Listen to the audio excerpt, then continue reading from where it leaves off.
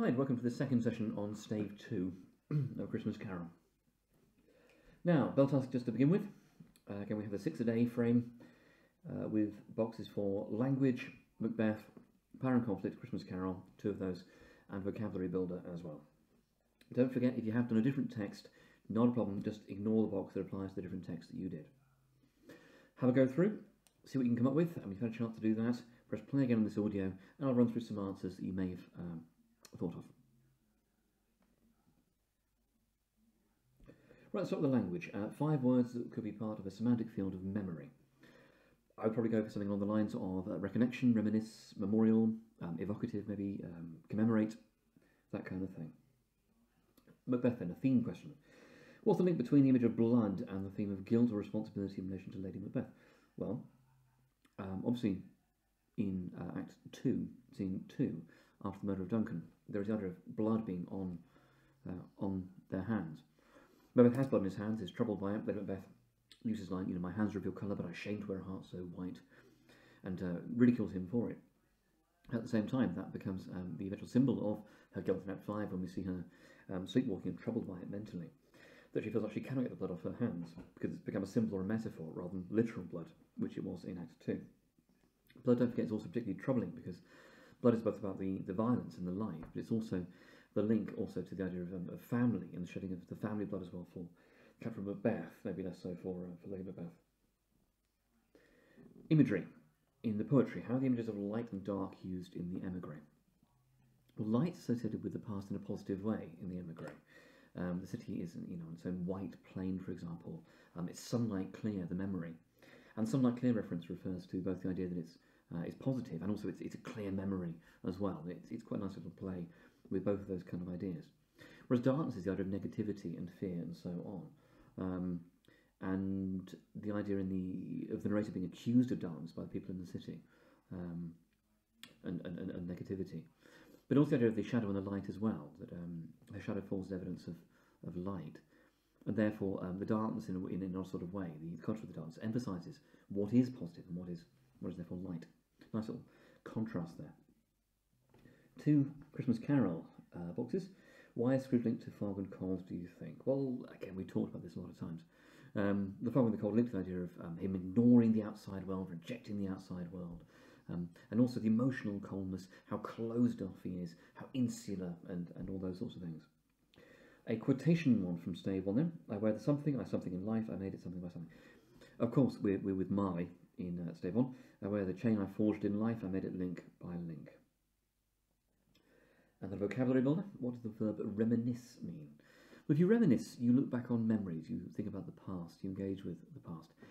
And it does suggest a degree of positive experience about the memory as well. You wouldn't necessarily reminisce about something negative in the same way. Right, quick overview of today's session. So, as with the previous lesson, we're looking at extracting information, evidence and ideas for the challenge. That's the basic thing that everybody will hopefully be doing today. Hopefully a lot of you also, though, will be pushing to that aspire. We're exploring how Dickens creates tone and atmosphere in this part of the text, and that is quite significant in the moment we're looking at in today's session.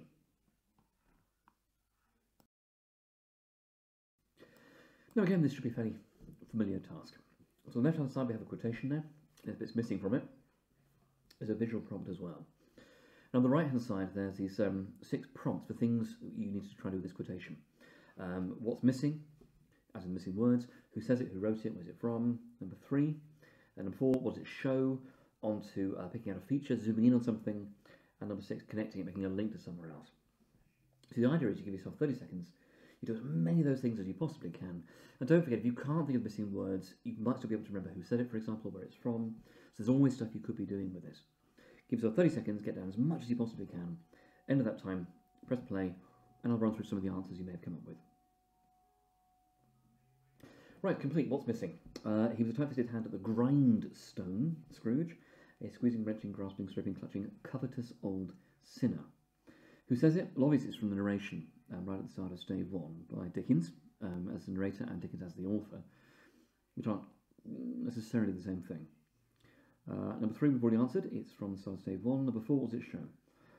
Well, it shows Scrooge's self-centered negativity, the fact that he has negative impact on other people. his obsession with the ownership of things, the control of things, particularly of money. Dissection, a feature, or zooming on something. We have the string of verbs, squeezing, wrenching, grasping, scraping, clutching, which are quite neat. You could also link in the idea of him being a covetous old sinner, and that semantic field of religion there, and the idea that Scrooge's obsession with money is something which is irreligious, immoral, and a link to somewhere else. We shift from the closed hand here, and the control and the ownership, to the generosity, I think, when we see him in stave 5 when he wakes up. He's desperate to give out his money, and he's the exact opposite of this. He's got a neat contrast there. Right, second quotation. Exactly the same task. Key quotation here. Try and run through this purple box prompts. 30 seconds. End of that time, press play, and I'll run through some answers. Right. So in terms of those 3 missing words, we've got foggy yet and colder. It's piercing, searching, biting, cold. That's the 3 missing words. Now, in terms of who says it, it's again from the narration in stave 1 from Dickens, which answers number 3 as well. Number 4, what does it show? Well, it does show the increased negativity, and that links to the idea of Scrooge's impact, his influence on society and the world. And also this idea of the decline into darkness and death of Scrooge as a character as well. That, you know, his ending is impending, if you'll excuse the pun. A feature, to zoom in on something. Well, that triplet of verbs is quite a neat one, because they all suggest the idea of it being quite negative, quite aggressive, quite almost self-consciously damaging to people. And a link to somewhere else. I quite like the link to Fred. If you look at Fred's character, Fred is someone who copes beautifully with the cold. He's seen as a positive force in stave 1 in particular, when he comes into the shop, and he's, you know, shining and ruddy faced and glowing. Equally, in contrast, could be the link to fog and darkness, for example, when Scrooge wakes up at the start of stave 2. Anything along those lines. Right, and the same task again. So, quotation on the left-hand side, prompts in the purple box, 30 seconds, go.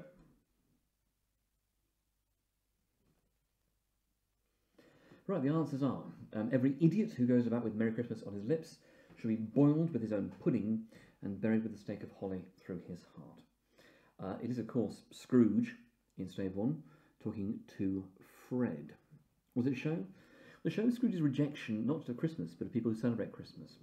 The negativity that he has, and the quite aggressive negativity that he feels towards it. A feature, something to zoom in on. Well, the adaptation of these Christmas references, like the pudding and the stick of holly, to become symbols of his rejection and his violent, aggressive rejection of Christmas, I think are quite neat. The plosives, boiled, pudding, buried, the bees and the peas, and there's aggressive sounds coming through it as well. They would equally do. I think somewhere else. I mean, the fact that at the end of it, in stave 5, he's someone who, like a child, celebrates Christmas and is joyful about Christmas, that would be quite a nice link at that point. Something along those lines. Right, and the same task again, and a familiar quotation. This is one that you've probably picked up on by now, that I have a lot of time for. I tend to use a lot when I'm answering questions and that sort of thing. So, 30 seconds, purple box prompts, go. Okay, so the answers are there no prisons and the union workhouses? Now, obviously it's Scrooge speaking in stave 1, and he's speaking to the portly gentleman here when they've asked for a donation. What does it show? Well, it shows a few things. It shows his rejection, of course, of Christmas and charitable giving, generosity, and so on. And, of course, the fact that he associates being poor with essentially being criminal. Pick a feature, zoom in. The tribal questions, the fact that he sees this as almost like a logical process, an argument to be won. This interrogative sort of structure, where it's not really dialogic, I think is important. Number 6, make a link to somewhere else. Well, the classic link to this is, of course, always to stave 3, and when Scrooge's words are repeated back to him by the ghost of Christmas present. Right, and the same task again, 5th quotation, penultimate one for today. Purple box prompts, again, a classic quotation one, you know, you come across numerous times. 30 seconds, go. Okay, so What's missing? If they'd rather die, then they better do it and decrease the surplus population. It is, of course, Scrooge. He is, of course, talking to the portly gentleman again in stave 1. What does it show? Well, it shows his callous disregard for the poor in society. The fact that he sees them all as a group rather than as individuals, and doesn't value life and death in the way that he maybe should socially. A feature something to zoom in on. Again, the collective pronoun they, I always think, is a classic with this. He sees them as a group, they're defined by a group, and it's when he gets that revelation of them as individuals, that's when he begins to change and to care. And therefore, I think the best link probably is to when he sees Ignorance and Want and Tiny Tim in stave 3, and it becomes suddenly a personal thing. He actually cares about them as individuals and asks the right questions. Right, and the last quotation for the moment. So again, 30 seconds, purple box prompts, go. Right, it was made of cash boxes, keys, padlocks, ledgers, deeds, and heavy purses wrought in steel. Who says it? Well, it's narration, obviously. It's describing Marley near the end of stave 1. What does it show? Well, it shows what the key aspects of his chain are. It's been created out of his sinful acquisition of money, his lack of sympathy for other people, the sense of control, ownership, and so on. Pick a feature and zoom in. Well, I'd say the symbolic aspect of the chain is the key one here, really, the idea of it representing his sinful misdeeds. And connection, make a link to somewhere else. I do think a good link for this one, the reference to Scrooge feeling as light as a feather in stave 5, that he's got to the point where he's been relieved of the burden of his sins, and so on. That's quite a neat link to be making. And again, a slide that needs no introduction. So we have here the previous lesson's summary in terms of the narrative that we worked through, and a setup for today's session as well. If it's useful, feel free. If not, feel free to just skip this and move on to the next part.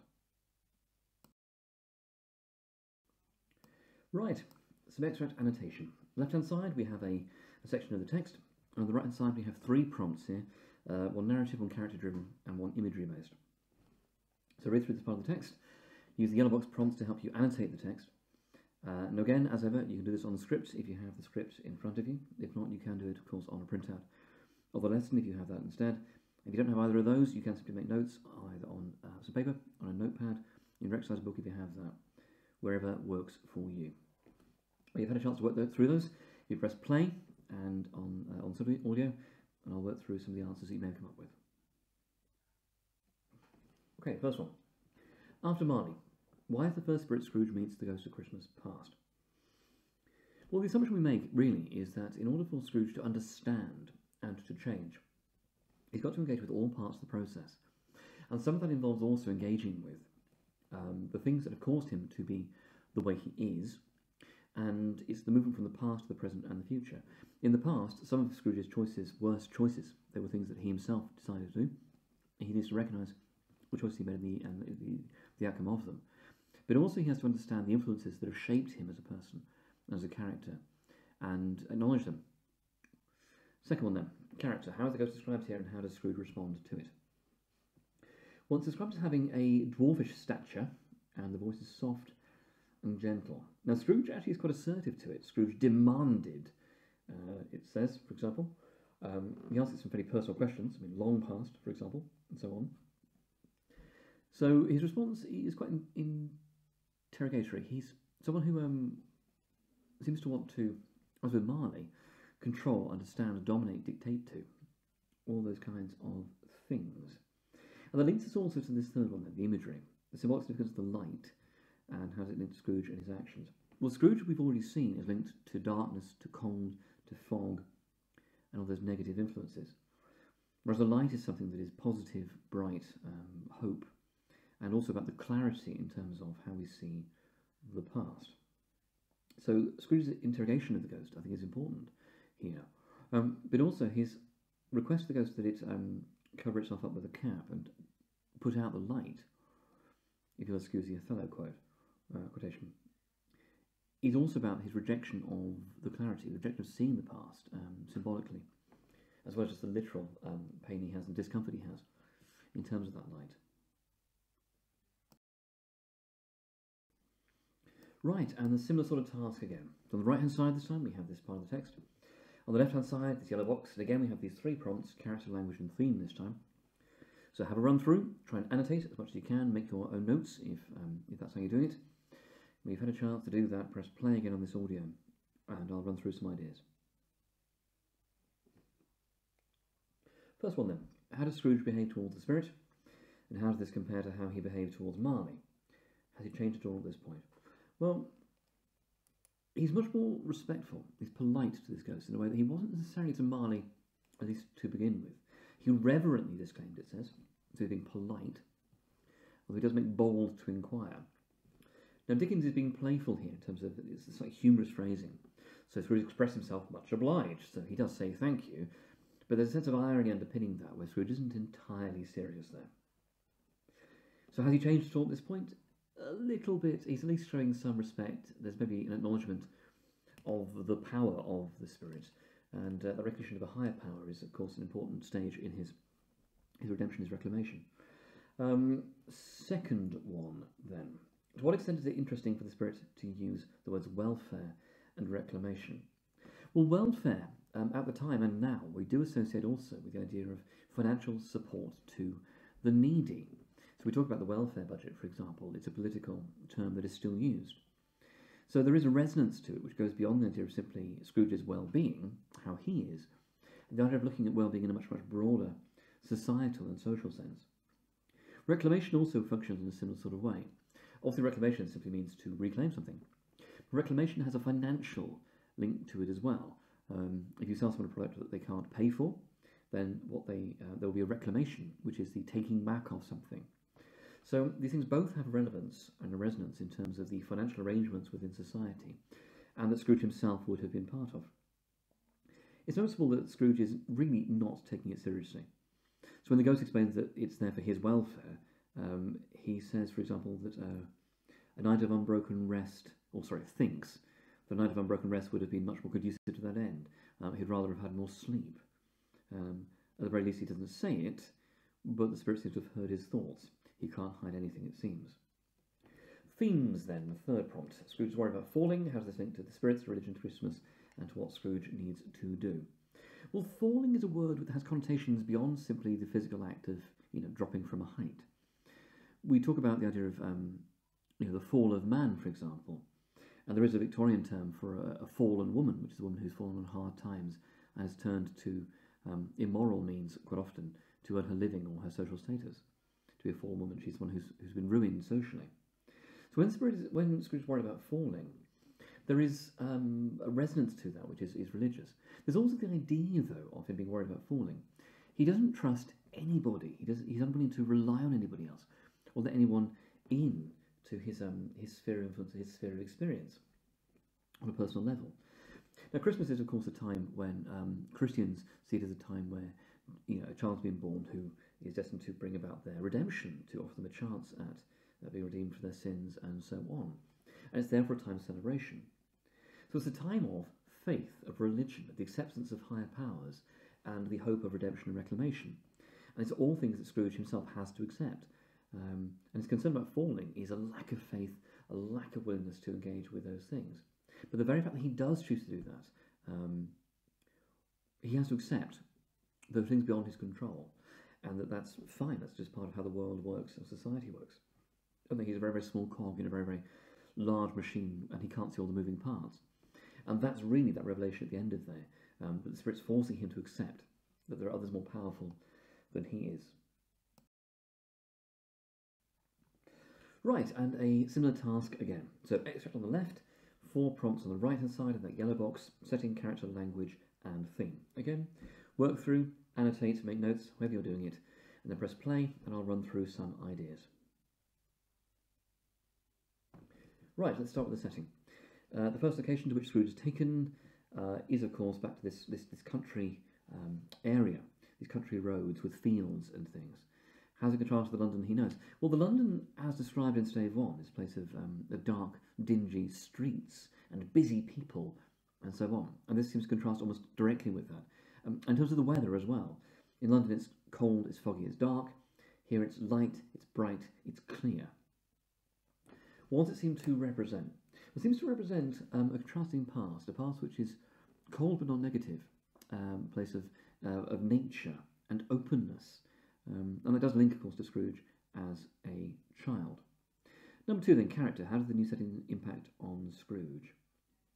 Well, good heaven is an interesting phrase for him to use. It is a very, very gentle, very, very mild expletive, this expression of surprise. But when he's clasping his hands together, he's got his hands together, good heaven, there's a degree of religious reverence here, almost hinted at just below the surface there, which might be relevant. But also this, the exclamation marks he uses. He seems excited, he seems pleased. There's a degree of excitement there, which is unusual in contrast to Scrooge. He's surprised, and it seems like it's a place he's forgotten. Third, the language. How does Dickens convey Scrooge's sense of excitement? Well, he uses exclamation mark himself. And then we have this idea of conscious of 1,000 odours floating in the air, each one connected with 1,000 thoughts, and hopes and joys and cares long, long forgotten. We have thoughts and hopes and joys and cares, this string of things that he's concerned about, the repetition of thousands as well. So we get this mild exaggeration, this string of emotional aspects which Scrooge seems to have lost contact with. And then this exclamation mark as well, forgotten exclamation mark. And then the idea that Scrooge's lip is trembling, that he's upset, that he's emotional as a result, and that he's forgotten this, and the recollection of it is something that does emotionally impact on him. And number 4 then, theme. How does this moment link to the broader theme of memory in the text? Well, it's the idea that actually memory is something which is, it causes who we are, but also our acceptance of it, our acknowledgement of it, our confrontation with it, our engagement with it. All these things help us to actually understand and contextualise who we are and how we think and our situations now. And if we lose touch with our past, then actually we don't understand who we are, and we're more inclined to behave in a way which is not appropriate, socially valuable, and so on. That our whole lives are connected in every direction with other people now, other parts of society, with our futures, with our past, and so on. And that all those points of connection, or that interconnectivity, is central to contextualising ourselves, understanding ourselves and our place within the world.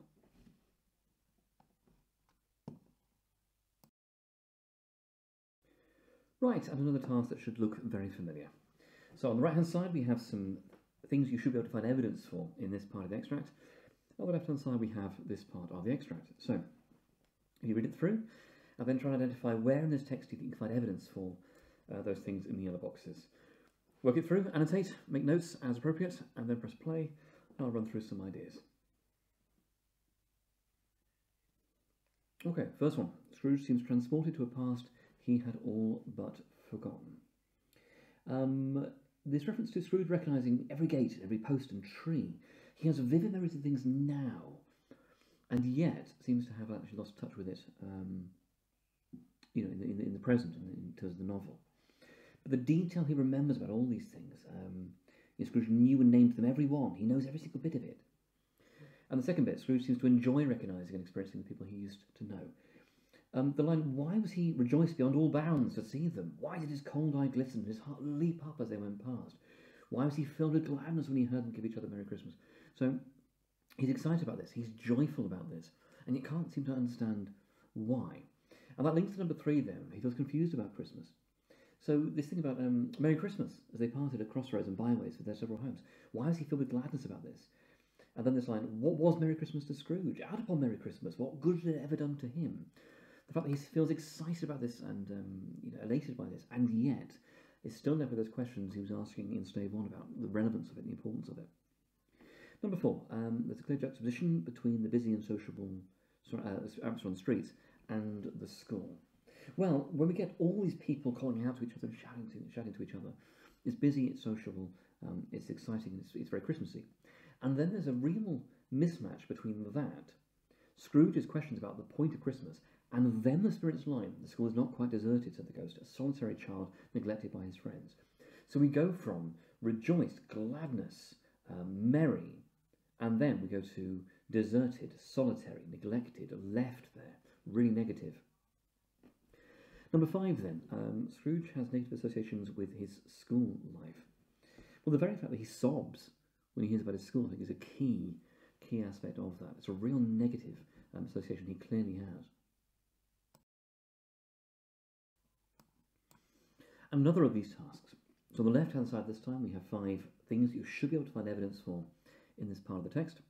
So have a read through, annotate, make notes, whichever you're doing and wherever you're doing it, and then press play and I'll run through some points in terms of feedback. Right, the first one, the building in which the school is placed is run down and unwelcoming. Well, obviously we have the dull red brick and so on, but this line about there's a large house but one of broken fortunes. Special offices were little used, walls damp and mossy, windows broken, gates decayed.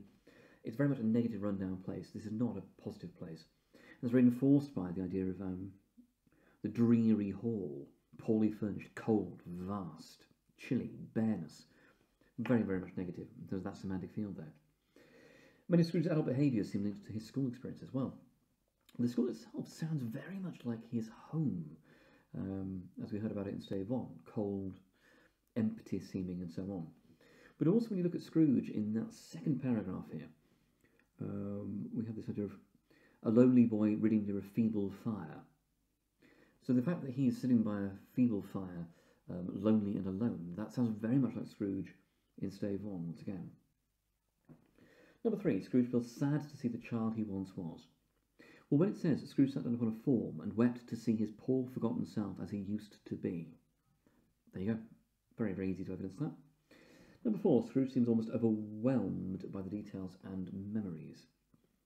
Well, this reference to not a clicking in the fire, but fell upon his heart of Scrooge with a softening influence to give a freer passage to his tears. Every single aspect seems designed and just to prompt Scrooge to cry more and more and more to see his younger self. And then this thing about the younger Scrooge seeming lost in his reading. It says about him being intent upon his reading. And then the appearance of these characters outside that the child doesn't look at because they're too immersed in the book. And that's important as well for number 5 there. Right, and another extract annotation task. Left-hand side, extract, right-hand side, 3 things to try and find evidence for in this piece of the text. Again, press play when you're ready, and I'll run through some ideas. Right, the first one. The young Scrooge escaped his loneliness through stories and imaginary characters, which seem real for him. Well, the very fact that he sees the characters in the text, Ali Baba, for example, we have Valentine, Orson, Sultan's Groom, etc. These are all fictional characters, which Scrooge is seeing as if they're real. And it's that reliving of his childhood imagination and his desire to engage with this imaginative world out there, the world beyond the real and the physical and scientific. Second one, the adult Scrooge still seems to be able to lose himself in the past imaginings.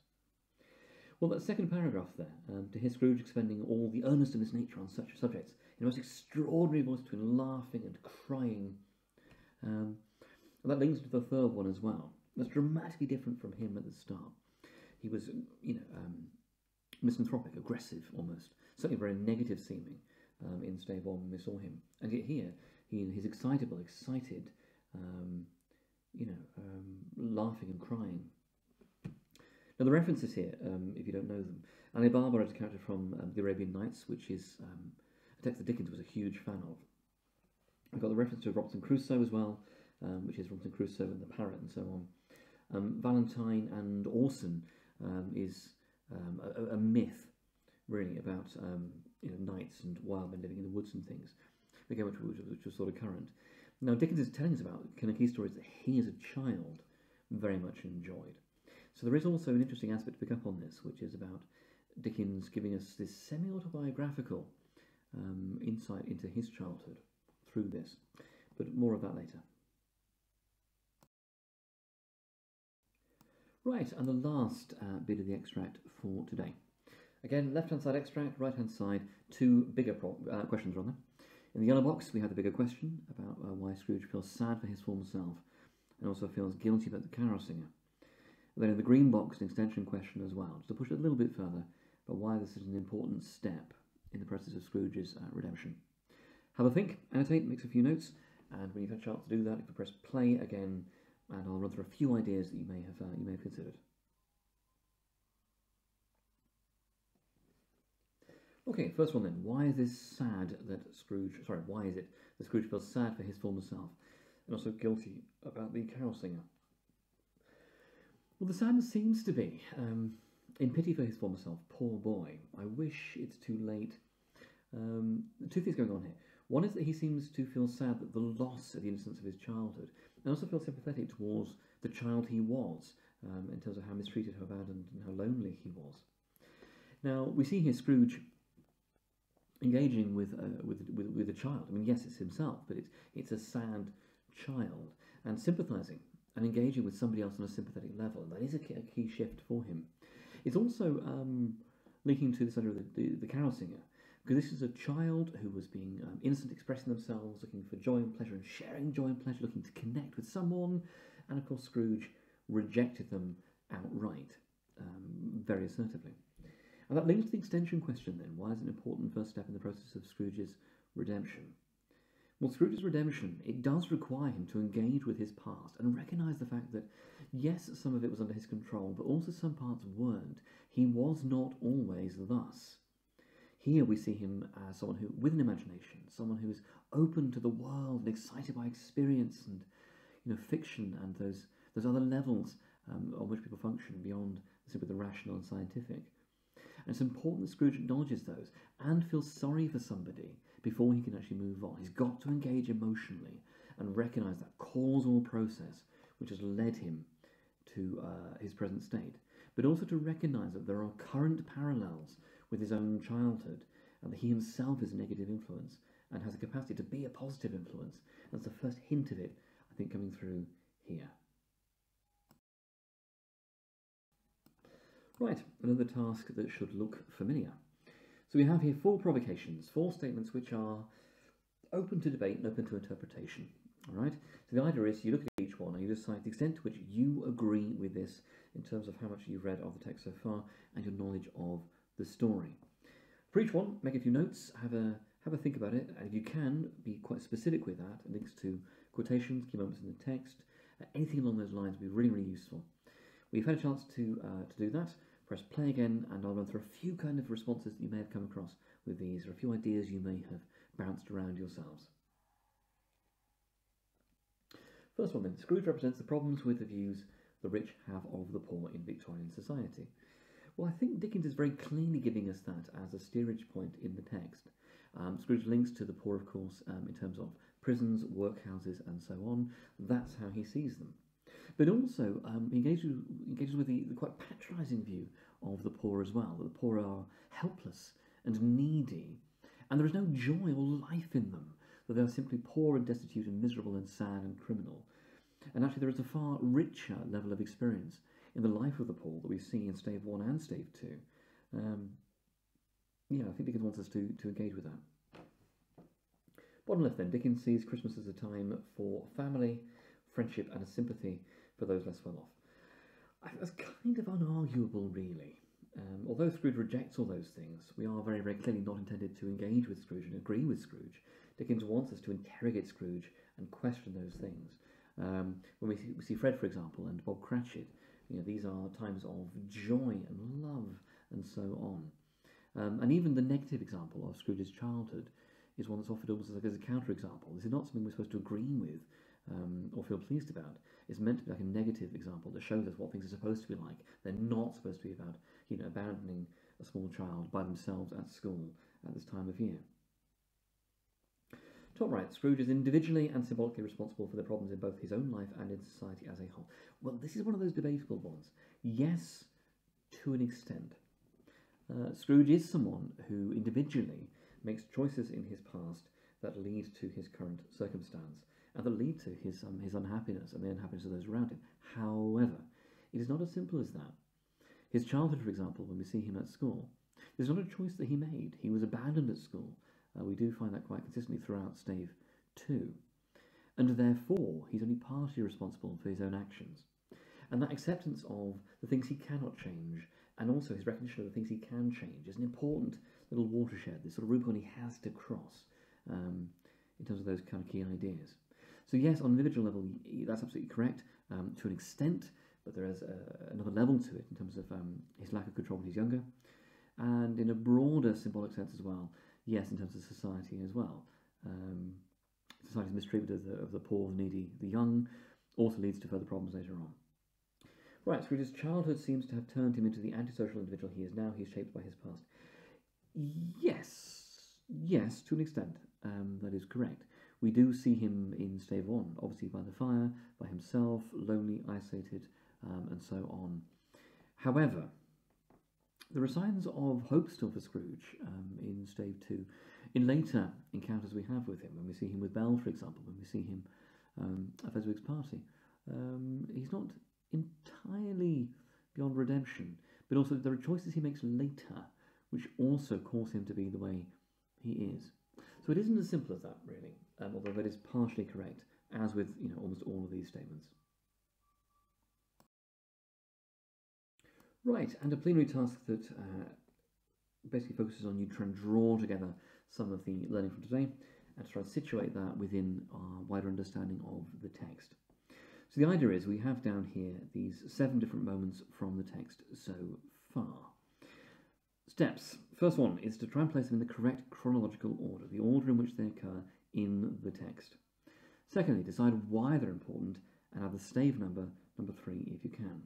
There's an extension version of this which is to try and add quotation links to the key moment as well.